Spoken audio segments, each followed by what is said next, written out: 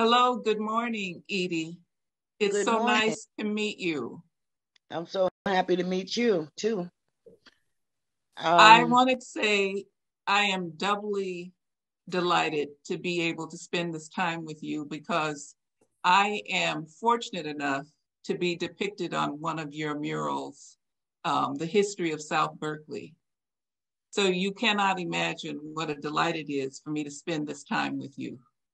well, thank you very much. I did a lot of research on a year before I even made the design because I really was trying to get it right because there were so many heroes and sheroes in South Berkeley that it was hard to pick. And so since you were picked, you know, you did a lot. All the people that's on there has done something for South Berkeley that was amazing. And Well, thank you so I'm much glad you're on. for that endorsement and as well as your talent and time and research and dedication to the people of South Berkeley. Well, I live here. I care, And it so shows. and I'm looking forward to meeting you one day too. It will be my pleasure entirely.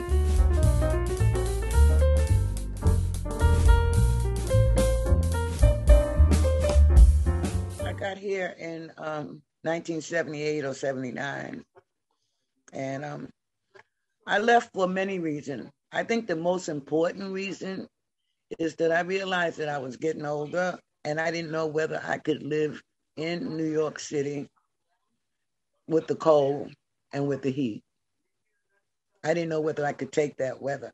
But I loved the heat, but I didn't like the cold and the snow and everything. So I said, I'm going to move to a warmer place. And so So you left Harlem. and You were came here. about 22, and then did you go from Harlem to Berkeley? No, I wasn't 22 then. I left Harlem when I was about 35 or Oh, 39. okay. I was 39, about 39 or 40. I left Harlem. Yeah. Had you And came, started, when did you start painting? well, all my life I have. I had a mural, had people do a mural in the building, 12-story building that I lived in. Everybody did one on the floor. I've always been interested in art. And I've always been interested in being an advocate because when my kids were in school, I was always in a PTA. I was always going to meetings, and I formed a group of boys to come to my house every Friday, and I would give them the same meal every Friday, and they would gobble it up, spaghetti and meatballs, and talk about life and talk about what they can do with their lives and stuff. And I did that for years. Now, It was was art a part of that weekly meeting? No, it wasn't. It was just something that I felt like it was needed for the young men Right. in the building. And my kids wouldn't participate. I had 4 kids, and they would be in their room doing their thing. I don't want to come here. So my kids never participated, but they were getting what I was giving them, you know, Right. that positive information about the future and where you need to go and how important education is and this and that and this and that. Now, you So, mentioned that you were born in Harlem and to a very young mother who then put you in foster care and you I don't think left, that I you don't think left. that I don't think that she put me in there. I think that they took her away. It took me away Oh, because I she see. was very young. You know what I mean? I think it I was like, do. I do. mm, So it was not her choice necessarily. It was something that, I don't think, but she was too young to take care of a baby, and they right, realized that, I guess. And right. something else was going on in my family. So anyway, so that's what happened. So how did you end up in Berkeley? Well, first I went to San Francisco and I ended up in the Tenderloin, to tell you the truth. And And how? How did you go, how did you find your way to San Francisco? well, I met a woman at a political group in New York City, and she lived in San Francisco. And she told me, she said, you can come to San Francisco and live and get an apartment and this and that and this and that. And so I went to San Francisco and I ended up, I don't know if you ever heard of this hotel. I don't even know if it's still there. It's called the Cadillac Hotel. No. on Eddy Street. Uh-huh. And I stayed there for about 3 months, found an apartment on Russell and McGee, stayed there until the drugs hit. Yeah. I always leave when it gets dangerous. So You know. when was it that the drugs hit on Russell and McGee? That's in the heart of South Berkeley.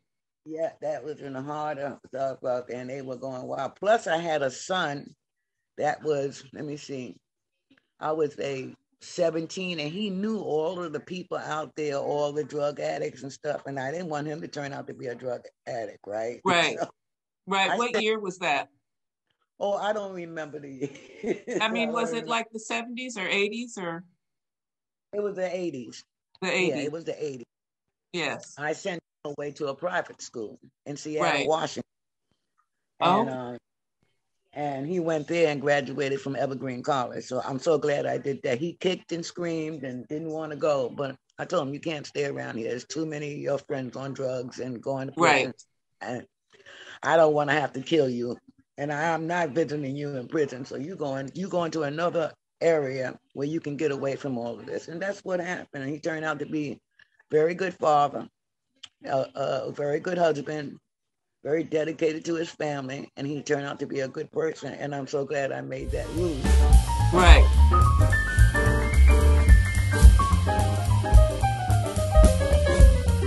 Now, tell me a little bit about the people in your life that made that kind of an impact on you. Well, my grandmother, she lived to be 103. Wow. And I was very close to her.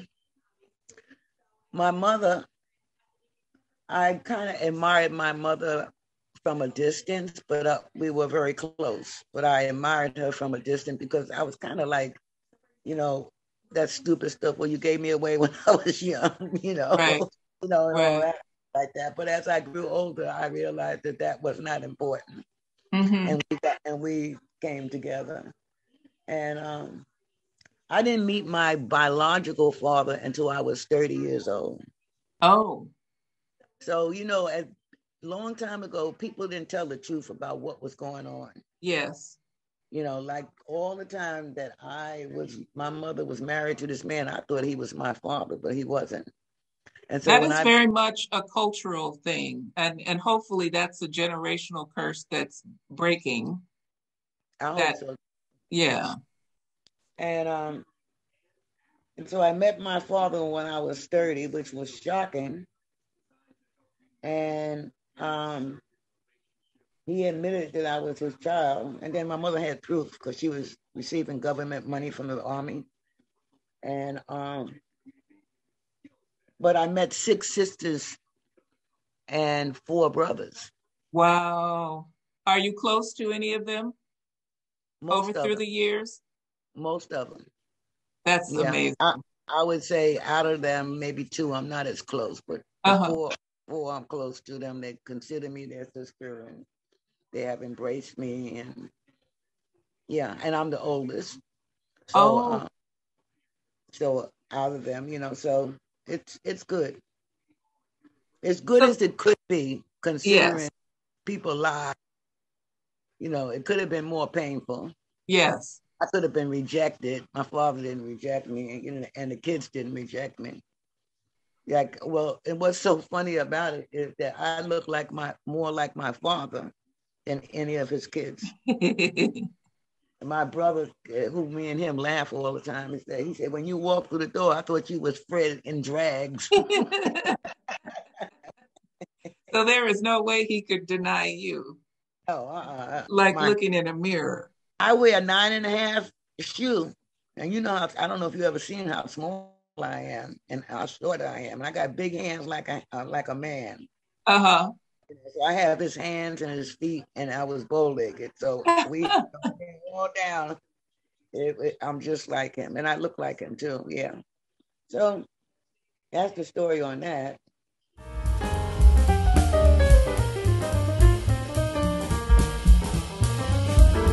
Tell me about the your artwork and how you really got started in that. Well, like I said, the first thing. Well, I always did artwork at home when I was a little girl. I used to love watercolor, and I mastered watercolor. I can do a face with watercolor. I can do anything that, um, I can paint with watercolor very well. I have complete control over it, and that's hard. I mean, they say that's the hardest, um, paint to master in painting. But I So how have, did you even decide that you could paint? This is so fascinating to me because I cannot. And well, I think you have to have, like who you are today is who you desire to be. And so I think it's the same thing with art. If you desire to paint, or you desire to write poetry, or you desire to be a singer, and that's what I tell all the kids, no matter what your beginning is, whatever your desire is, you can do it. You can be it. All you got to do is work at it. It takes a lot of work. It's not saying, oh, I want to be this and I want to be this. You got to go and work at it. And so I started, my family was very poor, you know, um, and I started painting when I was a little girl with watercolor. I used to go and make my paint in the kitchen. what do I you used to, mean? I used to take ketchup, add some water to it and a little syrup. And then I would take, any colors that was food, syrup and coffee and just make my paint. Now, Cause, see, cause that is something that only an artist at heart would consider even doing that. yeah, yeah. I had this brownie camera that I got for Christmas one year. I used to go out and take pictures of flowers and everything. I never thought that I could draw faces. Now that's the strange thing that has happened with me when I came out here, because I used to just do landscapes. And that's all I ever did was landscapes. And my landscapes are beautiful to me. And I have sold a lot of my landscapes. But when I came out here and I seen the murals, because I didn't see many murals in Harlem. Right. You know what I mean? Yeah. They are now there, but they weren't there when I left in 89 or 87 or whatever time. I think it was 87 or 88. I don't know. Anyway, um, I said, oh my God, I got to learn faces. So I started taking classes and how to draw faces and buying books and stuff like that, and kept on doing it and over and over again until I feel like I can paint faces now, you know, um, and then I could be part of a group of people because I can paint anything else, but I don't know if I can paint faces. So anyway, so that was a learning experience for me. I think the most profound thing I found was making new friends and meeting new people here in California, in San Francisco, in Walnut Creek, in Antioch, in Berkeley, in Oakland. I have met some beautiful people. With Now, is that a result of your artwork? Are they people that are connected to you through art? some are, a lot are, but a lot are could be a maid Right. or or rich or poor. Right. I'm talking about the heart of the people here is just really, really, really strong. It's more good people here than there is bad people. Sure.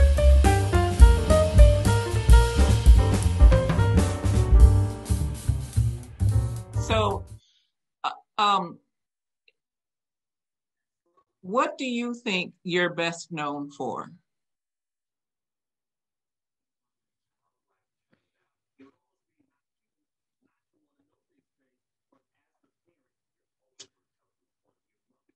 I don't think that I don't know if people would consider or I would be best known as an artist. I don't think so, because there's so many artists out there. I think that people who know me personally know that I care, that I'm honest, that I'll give my last. to somebody that needs help. Like I try to help a lot of people that have not had the opportunity that I have, and I try to talk to kids and young students. You know, if somebody's having a problem with their child or something, they'll call me and say, you know, could you talk to them? And sometimes some of these kids I've known since they were babies, so they listen. Right. Um, um, you know, and I was good as a counselor in school. So when I lived in New York City, I worked for the Board of Education, and I was a counselor, one of the Oh, best. Back, yeah. So I learned my counseling skills there. I took classes and everything, you know, and learned about it. Really helped me with my children, learning about the stages of growth and what happens and why the anger is there and what's happening, why it's happening with the kids, you know, and right, and how to get them back on their track, and and have a love for learning. right. You know, the first thing I ask the girls is, do you want to, when you have your children, do you want to be on welfare? And they look Absolutely. at me and they be saying no. I say, well, that's where you at if you don't get this education.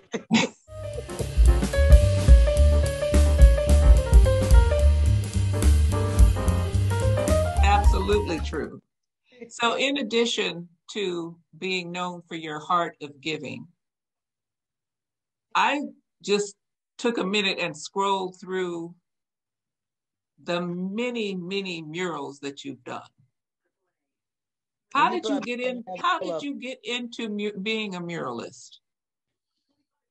because I seen what a muralist can do, and I wanted to do it, and so I practiced how to make designs. I can't stay up late. I would stay up late to 3 o'clock in the morning and get up, and I had a job to be at 12. I mean, you know, I would just put it's like I said that it just, no matter what, if you're a doctor, you got to go. I have a niece that's a surgeon. Then she became a plastic surgeon. She was a doctor first, then she became a surgeon, and she has that drive. You got to have a drive for something to actually get there. So, tell us a little bit about how it works. I mean, you know, as when we started, I shared with you the delight that I have in being included on one of your murals. But then there are many people, there are many scenes, there are many aspects to it. Tell me how it even comes to be. How do you start a mural? Well, first thing I do is I interview the community. That's the first thing that I do. Once I'm asked to do a mural, whether it's tall buildings or skyscrapers or schools or hospitals or clinics or what, I'm going to interview the people. And I want to see what they would like to see. And like when I do a school, I have the kids write down and draw their images of what they think that needs to be done. And then, like I just did King's Middle School. I don't know if you've seen that mural yet. Not yet, no. Yeah, that mural is beautiful to me. And the kids, when they gave me all of this 900 pictures and notes and letters that I had to go through, I had to go and choose, because of the wall size and everything. You have to always consider that. Maybe 2 or 3 items, or not items, 2 or 3. I'm trying to find the word, just went blank. 2 or 3 reasons why these kids want this. One was most of it was climate change at King Middle School. Mm-hmm. They wanted to see a change in climate change, and they wanted to go and show that what can happen with climate change. And the other thing that I got mostly was social justice. They wanted people, Black and white people, to get along together. So, and that was 900 children that I had to go through and give this pile this and this pile this. And some of it even was, like some of the young girls said, you know, harassment from boys about my body. It has to stop. I couldn't put that in there, but that needs to be addressed at that school. But the Right. COVID, and then I was going to go over it with the principal and show her the concerns that the girls have. Right. You know, the boys are not respecting their body. Right. And so they call it cat calls. Yes. That's an old term, and it's been going on a long time. Yeah, well, they don't like it. No, nobody likes it. No, but when the I'll take those to the principal because it was very personal. Right. So anyway, and then that when I did the King School, so I said I have to see every student in the school. She said, well, there's one class you can't see. And then she said, because these kids do not speak English, and when they first come to the school here, we have a class of non-speaking English kids, and they're taught English in that class. And I said, well, they have to be involved. And so I fought and I fought and I fought. And so we had, in the design, I had made steps going up to Martin Luther King. Uh-huh. And then I went to her after about a week after I thought about where I can put, how I can get these kids involved. Because I made it my mission that everybody would say, I helped with this, or I gave this, you know, and they would embrace the mural that way. So I asked the teacher, could she get the students to write their language? You know, I mean, it was about 20 kids in there that spoke different languages. Right. And that's the step. Their language with social justice issues like peace. And it looks so beautiful. You got to go see it. And it tells you what country they come from and how it looks when they write that word justice or peace or equality or reparations or whatever. You know, that's amazing. That's amazing. That's another thing too. When you work at the schools, you get so close to the kids in the community, especially the kids. I do anyway, because I love kids. So let me ask you this. And you get a chance do to they talk come to you and ask you to do a mural, or do you see a spot and say a mural needs to go here? How does that work? I never went to look for a mural. Wow. It always comes to me. I never went to look for a mural. Yeah. And I think that, well, I don't know. I mean, another thing too, if I'm doing a mural and a young person or even an old person come up to me and say, well, can I paint with you? I do it. I tell them my steps and what I do. And I think the most important thing of being an artist, especially if you are painting for someone, is to listen carefully. You know, is to listen carefully. Like I want, this is like, I wanted to go, don't want you to, well, maybe I won't name the school. I wanted a mural that I did, I wanted to put Kobe up there because he had just passed away. Uh-huh. The principal, I hate him. Don't put him up on that thing. I said, well, why do you hate him? What did he do? You know, that you hate him, you know, I hate him. And I don't want him on the wall. Well, and I just try to talk out. I said, well, the kids would really like to go in there. So I don't want him. She said he done beat up a woman or went out with another one. I said, but that was before. He's changed and this and that. This is before he died now. I mean, I think it was after he died. He changed his life. And from what I hear, she said, I don't want him up there. And I had to accept that. Right. Right. I can't argue this. You live with this. I don't live with this. Right.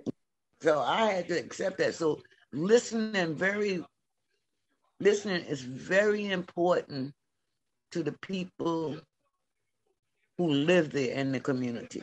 You know, like sometimes people come into people's community and say, well, we're going to change this. We're going to put this big building on here and we're going to do this. And they never consult the community. And that's not good. No, it's not. Good.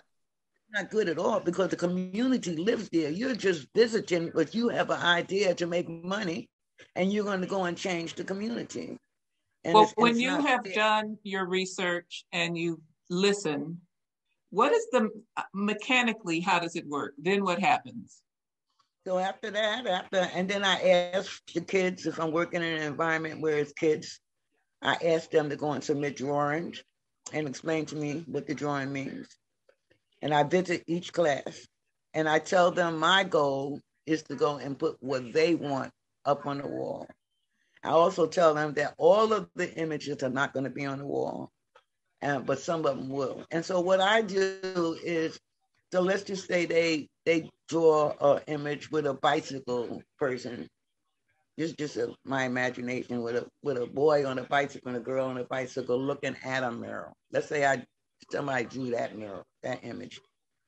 Well, most of the time they just put the wheels and everything. So the bicycle would be enhanced, look like a real bicycle, and the people would be enhanced. It still would be the same design, the same idea, but it's just professionally done a little bit more, you know.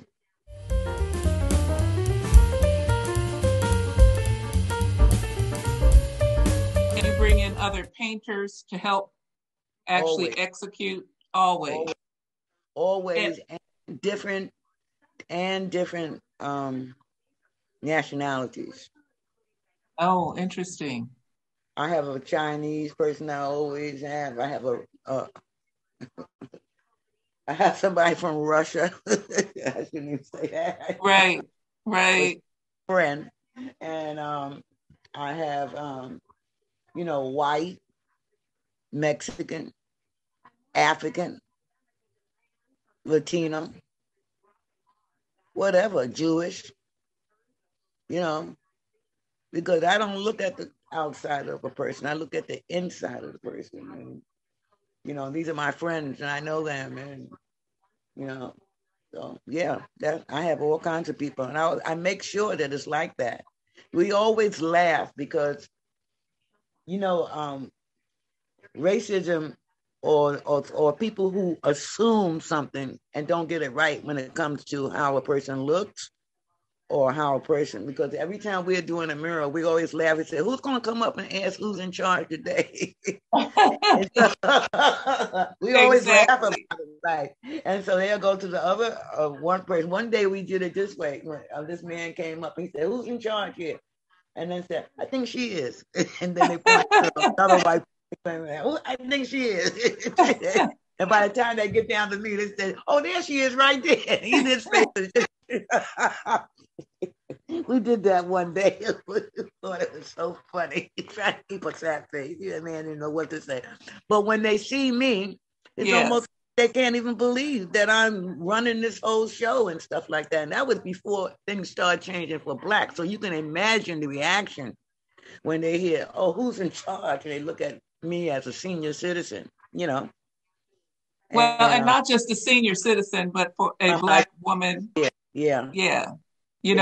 I still marvel at the fact that sometimes when I open my door, the person might say, I want to speak to the woman of the house. Mm-hmm. And then I say, well, you're speaking to her. Mm-hmm. They just always assume that somebody else should be living, in where I'm living. Right. Right. So I know exactly what you're saying.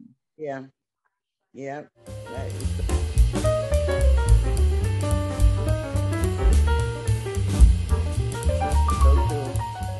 But I think that, from the time that I was born and the Martin Luther King March, I was there and everything. And, I've tried to teach my children. I used to tell them all the time, the Ku Klux Klan is still here. They're just wearing different uniforms.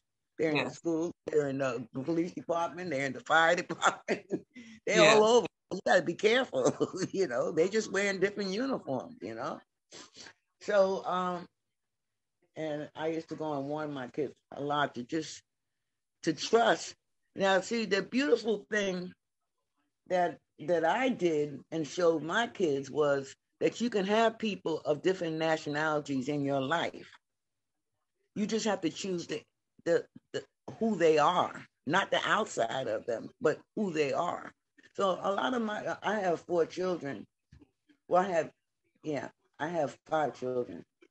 A lot of my children all have friends of different nationalities because they always have seen them come to my house and stuff like that. I mean, I just didn't, if I liked the person had good habits.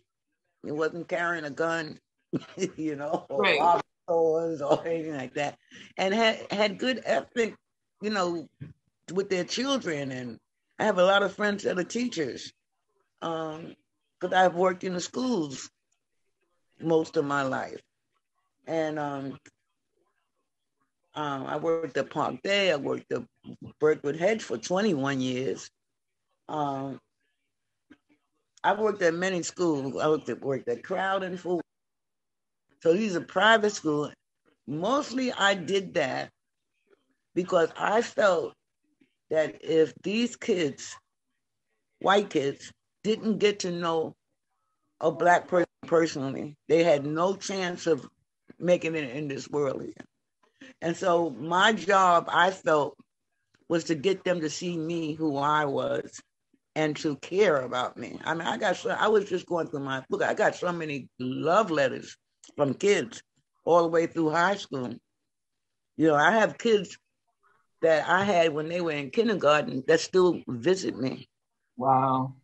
And so it's I think that the most important thing that teachers have to, I tell teachers this when I be talking to them.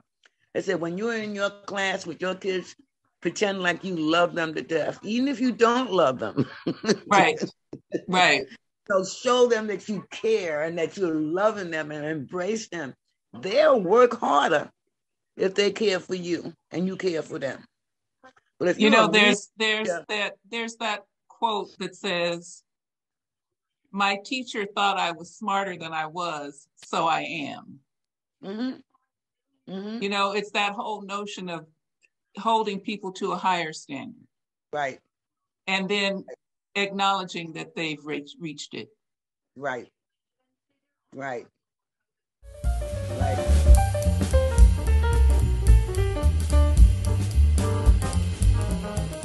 So when I was growing up, going to school, the teachers used to beat us in Harlem. I mean, actually, they used to beat us. School was in elementary school. It was, and even when I got to junior high school, they would tell you to put your hand out and stuff like that. Yeah, they used to beat us. You mean with a ruler or a paddle, or with a paddle, with a ruler? Yeah, yeah. Or make you sit in a chair and face the wall for an hour or something. They were very cruel, and they were mostly white. Mm-hmm. There was hardly no Black teachers. I have never, can't even remember a Black teacher. And so school wasn't a wonderful event. The only event that I can remember is some dance they used to do with a ribbon and you go under and in and out and stuff. And I remember practicing for that and doing that.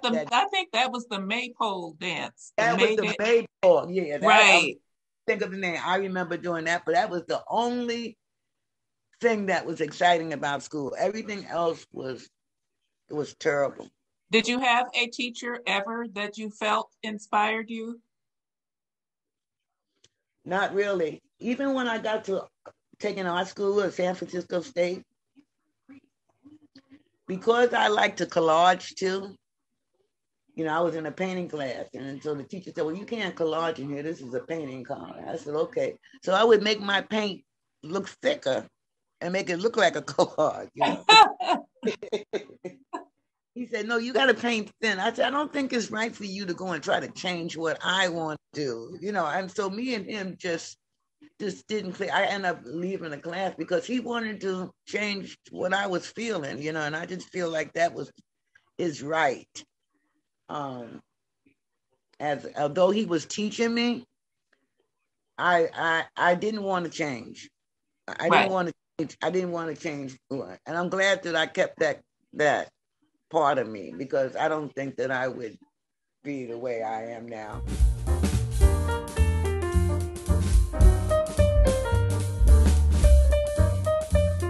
The new work that I've done, I feel like I'm going to hit the top now. You're going to what? I think that I'm going to make a difference and what I used to present before. I mean, I've So tell learned me that how is it different? it's just the quality of the drawing, the quality of the paint, everything. It's just the ideas that I have, it's just different. And but I'm gonna have a show at the Historical Society. I'm not sure of the date yet. I have to go and get in touch with them and find out the date, but I did accept. And Uh-huh. they have a big room, and I have been doing since the pandemic lots of art. So I'll be able to put about 35 pieces in there. So it's going to be different than ever before. I didn't want to just put a face in the middle of the canvas like I have been doing, since I've been painting. I wanted to do something different. And so it's different. And I did landscapes, which I haven't done in a long time, which came out really beautiful. Wow, I can't wait for that show.